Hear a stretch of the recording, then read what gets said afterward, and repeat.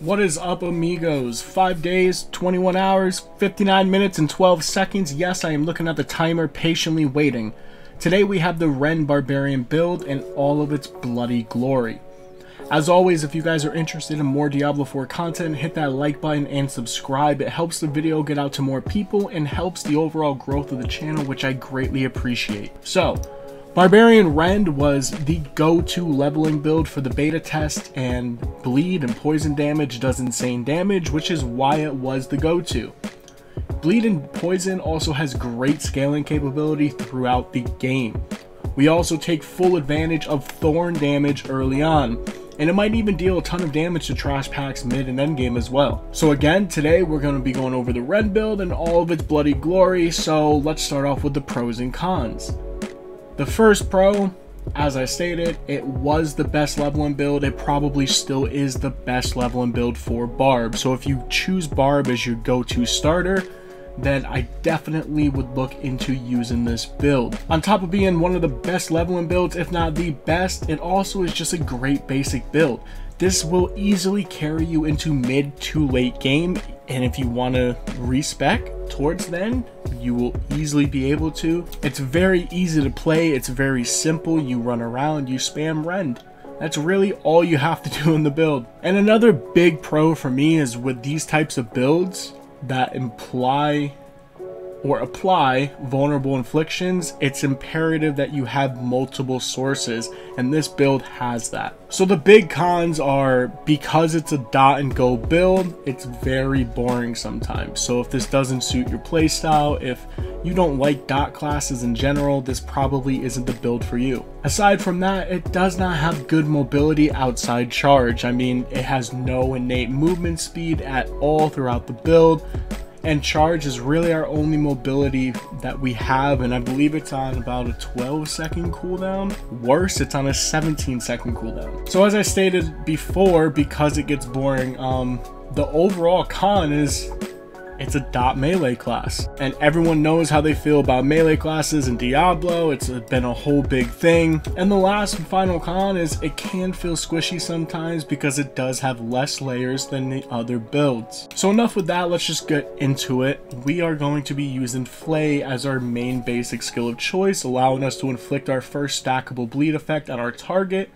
Has a big lucky hit chance at 50%. Enhanced Flay gives us a 10% chance to make the enemy vulnerable for 2 seconds. This actually doubles if we use a two-handed weapon. Battle Flay, when our Flay deals direct damage to an enemy, they take 10% increased bleed damage from you for the next 3 seconds. So this enhances our bleed damage. Our main core skill of the build is Rend.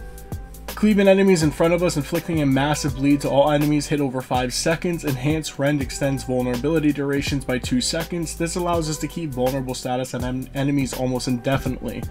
Violent Rend makes it so Rend deals about 12% damage to enemies inflicted with vulnerable status. And then again, the Enhanced Rend just extends the overall duration on vulnerable enemies by 2 seconds. Challenging Shout.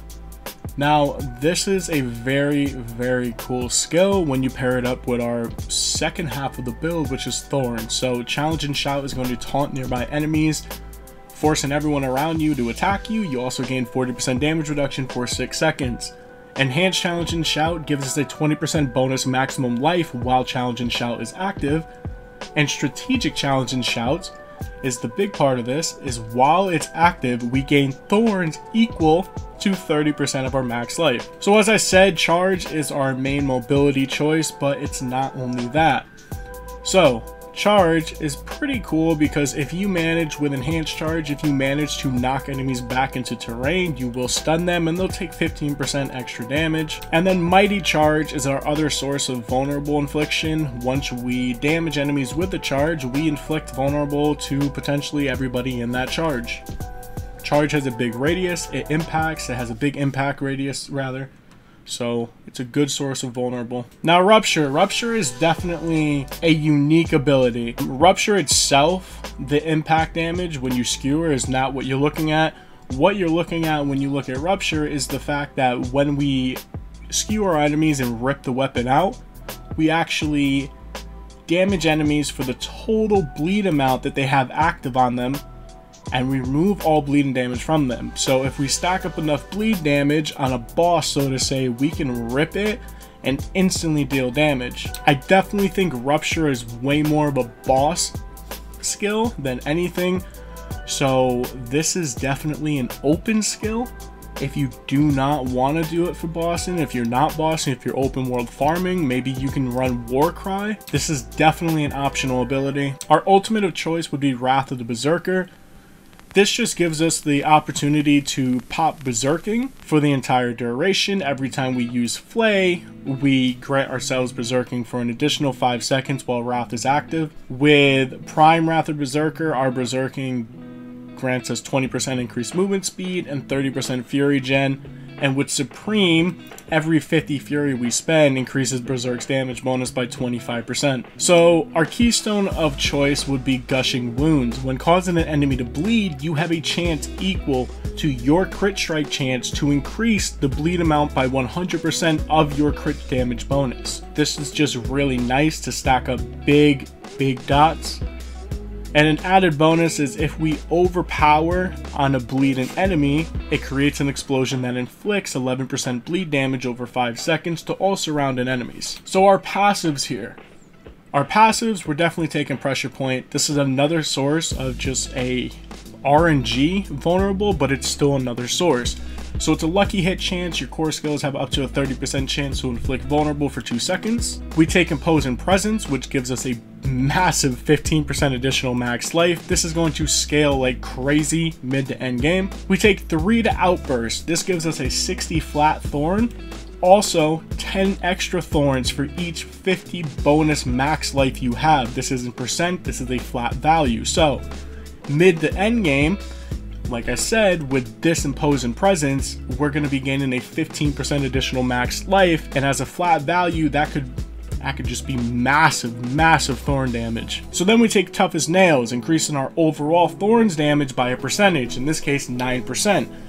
Plus, when enemies hit us, they take an additional 10% of our thorns as bleed damage over 5 seconds. Now keep in mind, our Flay enhances all of our bleed damage, our battle, so the more bleeds, it's never ending. We take Aggressive Resistance for 3% damage reduction while Berserking. This is just something, you know, nifty to have. You can pump 2 more points into here if you want.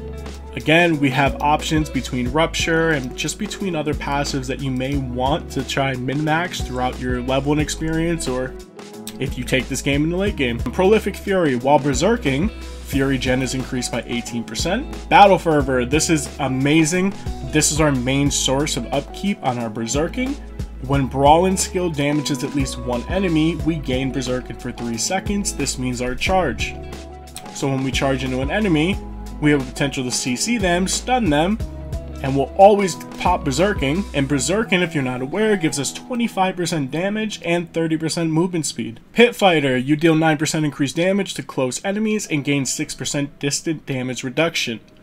So all those pesky projectiles. Slaying Strike, you deal 22.5% increased damage against injured enemies. Again, for those who may not be aware, injured means 35% or less HP. It's technically an execute phase. No Mercy, you have 9% increased crit strike chance against immobilized, stunned, or slowed enemies. This brings us to our next passive. This is always going to be active on this build. Because of this. Hamstring. Our bleed effects slow enemies by 10%. We are going to have bleed up on everything. Rend is an AoE bleed ability. And then Cut to the Bone, your bleed effects deal 18% increased damage to vulnerable enemies. Now here's another one that is easily, you can replace this, especially if you opt to use 2-handers for the Rend build instead of 1-handers. I like the idea of having attack speed and being able just to spam Rend as fast as I can. So I will be taking Duelist when I try out this build, which grants 9% attack speed while using one-handed weapons. We take 1 point in the Tempered Fury and 1 point in Invigorating Fury for a heal for each 100 Fury spent, and Max Fury. If you want, you can take these points away also if you tend to go to 2-hand, and put them into any one of these 4 passives on the side. Heavy Hand for crit strike damage, increased damage to stunned or vulnerable enemies, which we have the chance to do both. This is with bludgeoning weapons. We don't really have a lot of overpower chance, so maybe not brute force. And concussion is just an extra stun chance with bludgeoning weapons at the lucky hit. So yeah, all in all, that is the build. Again, I think this is going to still be the fastest barb leveling build because I do know for a fact that bleed is overpowered just like poison, and it is going to scale and just carry you through the campaign. So as always, if you guys made it this far, thank you so much. And if you haven't, go ahead and check out my other build guide videos. We are going to be doing one more barb video. We have a whirlwind that we just pumped out yesterday. We've done rogue and druid. And we're finishing off with the 2 popular classes, Necro and Sorceress, all the way up until release. So until next time, amigos, take care.